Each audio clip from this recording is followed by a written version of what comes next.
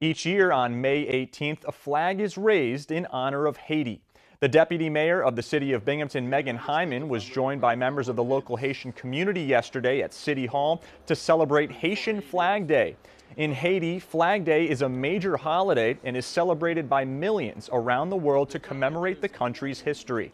The Haitian flag shows a coat of arms at the top of a green hill, symbolizing the people's readiness to defend their country.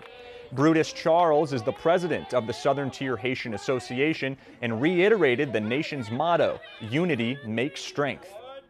Today, as we raise our flag high, let it be a symbol of our resilience, unity, and unwavering hope. May it serve as a reminder of the battles we have won and the challenges we have overcome.